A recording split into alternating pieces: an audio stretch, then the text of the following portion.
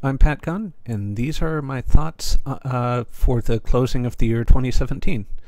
Ordinarily, I would probably be making this on New Year's Eve, but given that I'm going to be traveling, I think it probably makes sense to do it from home where I actually have the equipment to do this reasonably.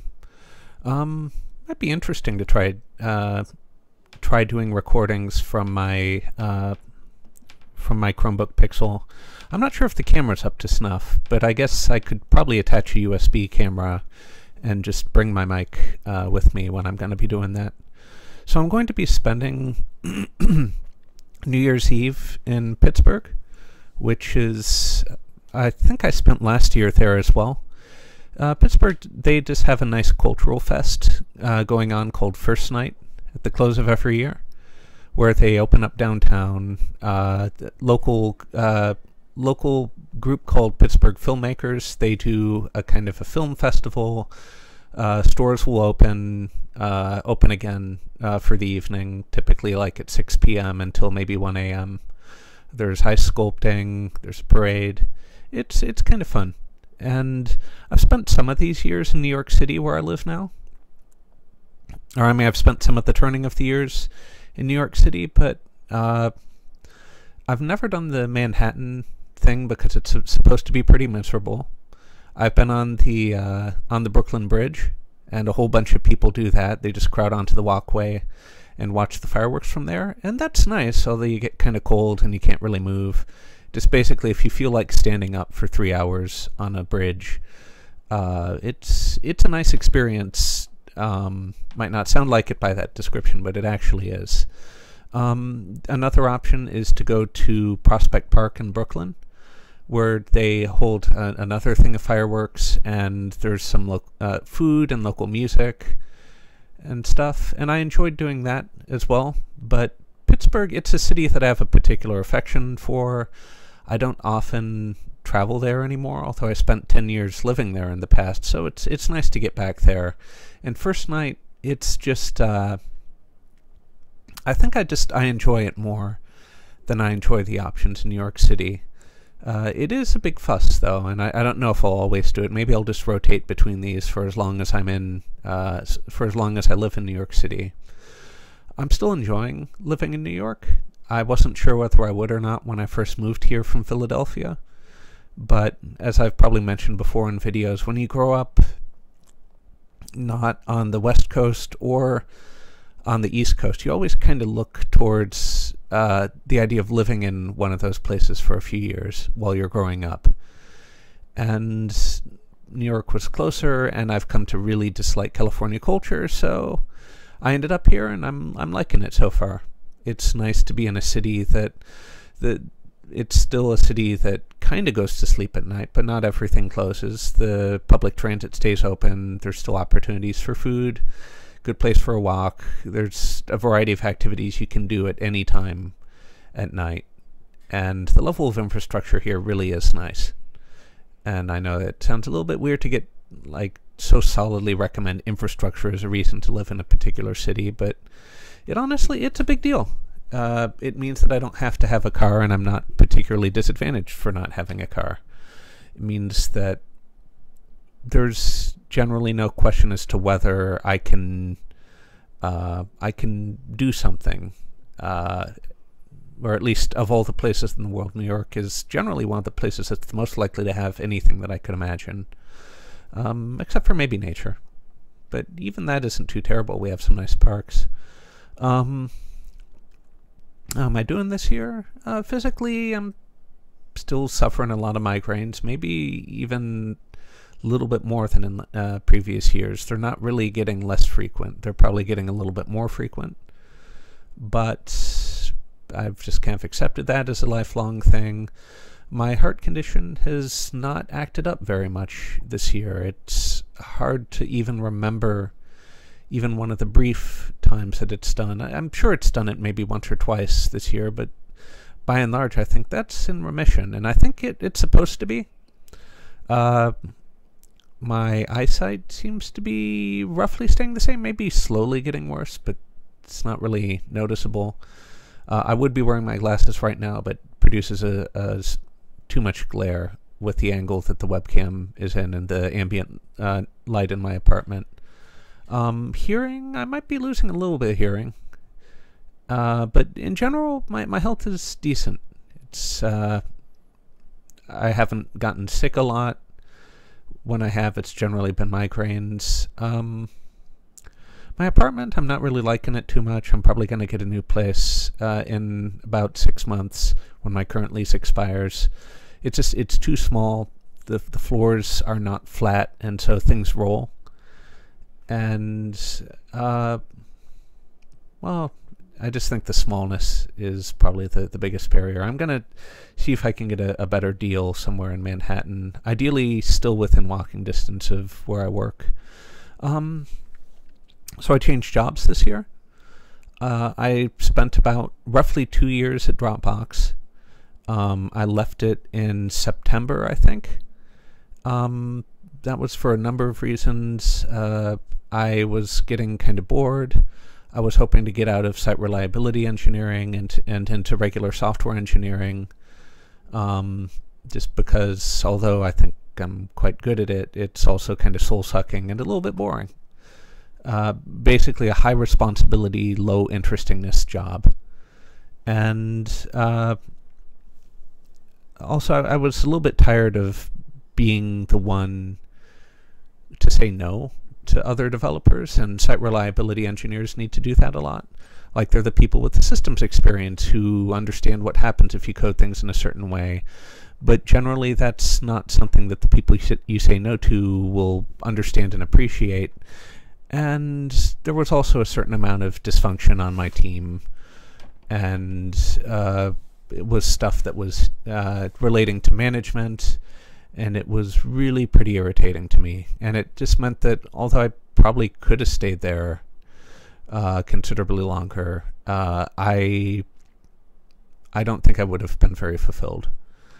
So I left. I moved to a research foundation, and I'm doing neuroscience research, and that is pretty awesome. It's nice to be back in academia. It's nice to be looking at things that nobody understands. It's nice to be developing new stuff. There's a lot of adjustment that I needed to make, and that I needed to get used to being in a kind of permanent prototyping mode. Whereas when you're an SRE, generally you're looking at code and thinking, like, how can we build this for the ages? How can we bring in all the concerns that are going to hit us when this thing is going to be running at large scale for a long time? But in the sciences, often you're focusing on exactly the opposite. How can I build this fast to get through a time-limited use, after which it'll be probably discarded? And that's nice. It's very different. It's really enjoyable. I really am liking the change of pace. There is a certain amount of loss of status, but I guess I've often found that site reliability engineers, the status is mostly in their head, and that they, except around other SREs, they often don't get that kind of status, or at least it's not a particularly visible thing, and they often end up losing out in most of the discussions on how to do things. The intuitions that they spend a long time building, they often are just discarded. And so not being responsible for beating your head against a wall in a lot of ways is pretty nice. I like my coworkers. Sometimes there's a little bit of a challenge in academic environments with getting along with people who are just very shy or awkward or things like that. It happens a lot more in academia than it happens in industry. I'm not really sure why. Maybe it's just a selection bias in terms of who tends to go down what career path. And there's a certain amount of that here, but it doesn't really bug me too much. And I guess just I hope to ride this unicorn for as long as I can. I don't know how long I'm gonna stay here. I'm hoping for pretty long term. Like, it would be nice to stay here for as long as I'm in New York City, and for that to be several years. And eventually, maybe I'll leave for another city, and then I would have to give it up then. But just, I think this has the potential to be very comfortable and very intellectually enriching. And those are things that I care a lot about, like being able to be curious about something and just chase it as far as it should be chased, and not be shackled by concerns that distract me from that kind of thing. And just longer term, maybe I'll move back to Pittsburgh, or maybe I'll move to Boston, go back and work for a university. But for now, I'm gonna just hopefully stay here for a long time. And yeah, like let's see. In terms of coding, and I guess this is really better to talk about in terms of social stuff. I've become a little bit more disillusioned with Google Plus, just in terms of the shrinking audience. And I know that it's a weird response to it, but I'm probably going to go back to traditional blogging. I still might occasionally, I'll still probably post things on Google Plus, but it'll be more of a peripheral thing. With blogging, I kind of tend to ramble about whatever pops into my head, and I feel a lot more freedom to do whatever format I like. And to just Google Plus, because you really only have one highlighted link, you tend to write about one thing. And there's kind of a social pressure that comes from the technical decision there. And that's fine for what it is, just in the same sense that Twitter has technical pressures that pushes you to think about what a tweet should have. But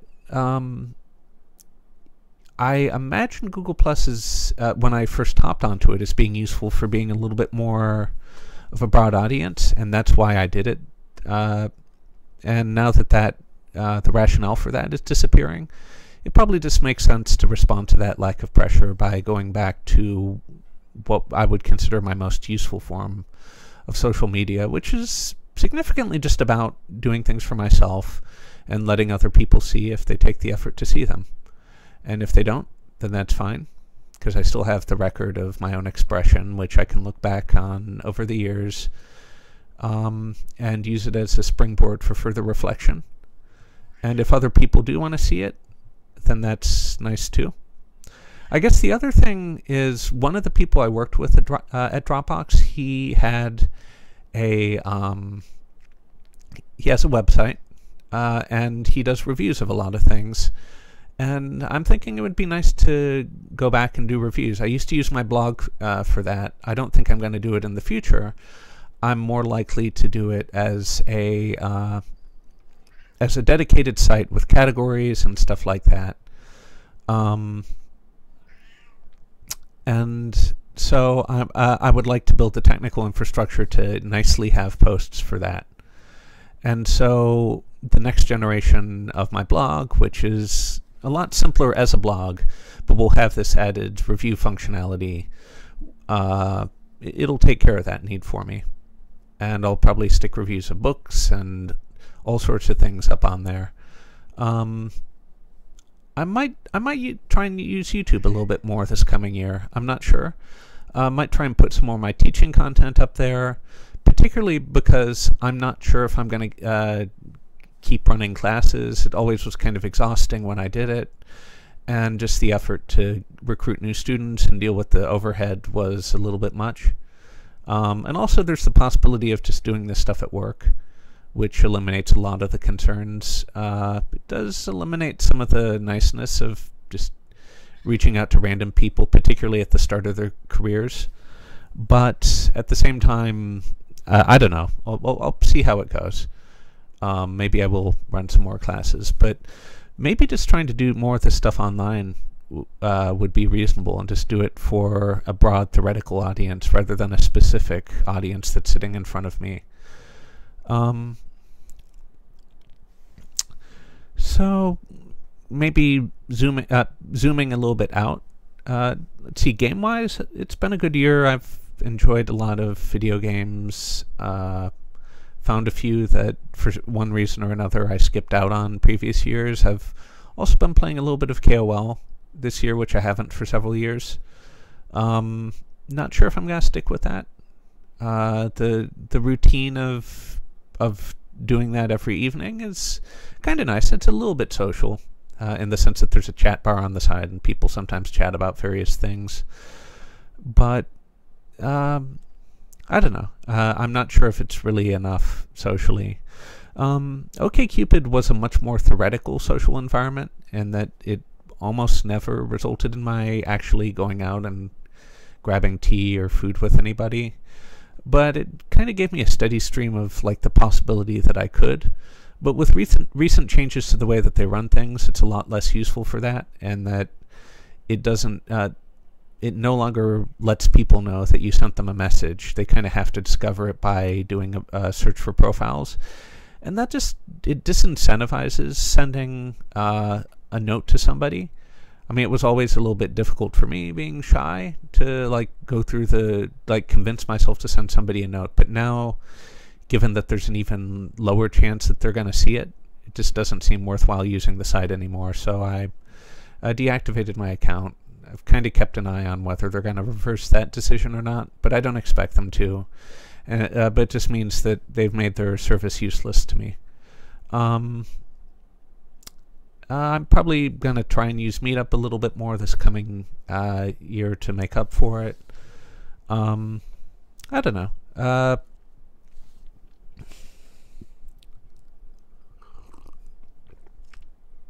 I probably should find a way to do more outgoing things. It's always hard, again, when you're kind of shy, to convince yourself to do these things and actually find the right things to do. But I don't know, the years of mostly solitude, the weight of that tends to bear down on you a little bit more as time goes on. Yeah, so I guess both of my cats, Beefalo and Tortfeasor, they're still with me. They're getting quite old at this point. Tortfeasor's gotten pretty skinny, and I've been trying to beef him up or to bulk him up, and so I've been trying to feed him separated from Beefalo, just so that she doesn't end up bullying him away from the food. I guess I've also been taking both of them to checkups more regularly to see if there's stuff that I'm missing that might be helpful for them in their age. Hopefully they'll still be with me next year. You never really know with old pets. But they've been my constant companions for a pretty long time now, and I'd like for that to continue, obviously. So personal life, I haven't traveled too much this year. Took a trip when I was still at Dropbox, maybe near the middle of the year. One of my cats is trying to get into the trash. Took a trip to San Francisco, which was kind of nice. It's good to see people at work that I hadn't seen for a while. Of course, now I've left the company. But I guess I kind of knew that I was likely leaving when I took the trip out there. So so it was kind of a goodbye trip. Nobody really knew for sure, right? I don't think anybody knew that it was, apart from me. But yeah, it was a nice visit. I guess though, just that such a long trip to San Francisco, that ends up being kind of ridiculous. Otherwise, I took a trip. I took another much shorter trip out there to interview at Facebook, which is interesting and maybe a little bit creepy. Their kind of gated village feel of their headquarters is bizarre. Maybe nice, but bizarre. So that's most of the travel that I did. There was also the trip to DragonCon, which was kind of near the end of last year, or I mean this year. It was actually at the very tail end of this job, or of the last job rather, and I decided to take a sleeper car down to Atlanta, which was awesome, and I'm going to do that again this coming year. Sleeper cars on Amtrak are much more comfortable than flying. They're slow, but it's just nice and relaxing. Gives you a chance to read. It's soothing, and yeah, Yeah, I really loved it. It's kind of like a weird kind of mix between camping and a hotel. And there isn't that kind of dread of going through the airport, either on the way there or the way back. So that was pretty much the travel. I probably should try and visit family this coming year. So let's see. In terms of world politics, I'm really bothered by the number of really bad leaders that democratic and theoretically democratic countries have elected or kept this year. It's pretty frustrating. Like you just see malformed democracies. And there's also the signs that the United States might be becoming a malformed democracy, in the sense that I identify with a lot of liberal philosophy, at least as I understand it, but I'm not identifying with either the Democratic Party or a lot of liberal activism that I'm seeing, particularly the anti-free speech kinds of things on the left. But I also certainly don't identify as a conservative.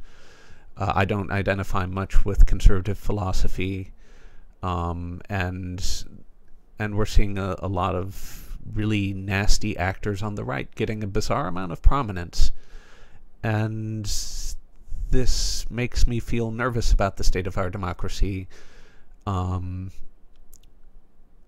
mean, I as much as Trump seems to be an almost uniquely and bizarrely bad president, I think both parties are necessary for the country to function, for the political system to function, and when one of them gets ill, the other one gets ill.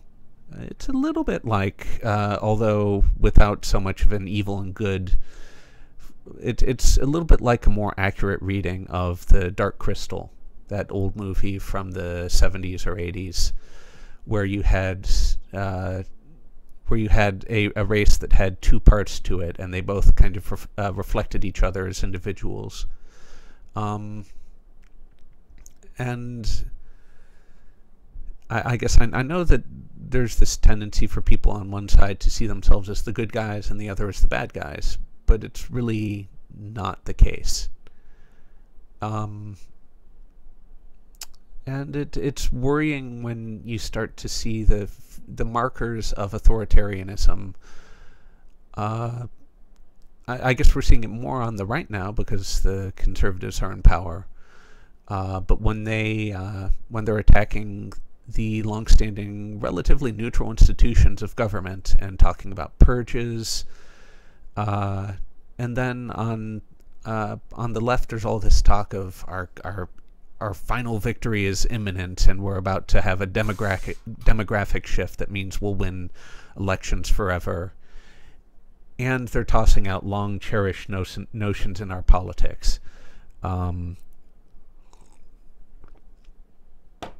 And demeaning neutral principles in the name of the status quo as some kind of a nasty and evil thing. And these are not the things that smell like a well-functioning democracy with competitive elections and competing philosophies. It smells like intractable mess on both sides. And as much as there are some far left ideas that I believe in, such as socialist economics, I don't want to eliminate the possibility of dissent. And it seems like the culture wars are something that both the left and the right are really keen to win permanently, and essentially making illegal or legally and culturally unviable the expression of ideas that don't go along with their foundations. And that's deeply worrying. Like that would essentially destroy politics as we know it, were they to win. And again, we're seeing a lot of this kind of stuff continue across the world. we're seeing things that used to look like democracy in Venezuela, just as one example, or I guess Russia only very briefly looked like a competitive democracy, but the vestiges of those were Turkey. They're just mostly gone. They no longer look substantially like a democracy. And democracy isn't necessarily an end for its own sake, but when you see authoritarian views come about, with democracy being the restraint on them, and then democracy is tossed aside, you know that really bad governance and excessive control over dissent is about to come. And we can imagine what dissent would look like in a non-democratic system, which would just mean like expressions of ideas that don't fit with the dominant views. They're just ignored, and they don't have any path to power, but they're not squashed. And I'm largely fine with that if the governance is good enough. But the problem is, usually when you end up having authoritarianism, you have a desire for dignity, and you have a desire to squash views that are not that don't line up with the views that are in power. And so it's not that I necessarily am so concerned with the ability to grab an idea and run with it all the way up to power. I'm more concerned with dissent as a form of internal liberty. Sorry for waving my hand like that. One of the problems with being a very warm, or relatively warm place, and where outside it's super, super cold weather, is that I'm getting some flies inside the apartment. And I have a zapper that I've been using to get rid of them, but I don't want to have it on in rooms where where a cat is, so I have to use it sparingly. And so there's, anyhow,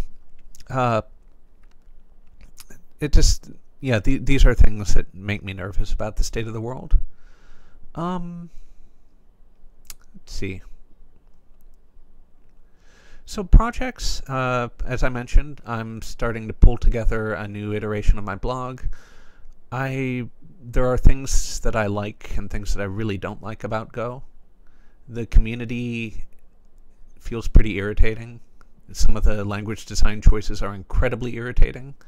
Like the lack of semicolons means that if-else blocks have this really inelegant, ugly structure. But there are things to like. It's nice to have good threading support.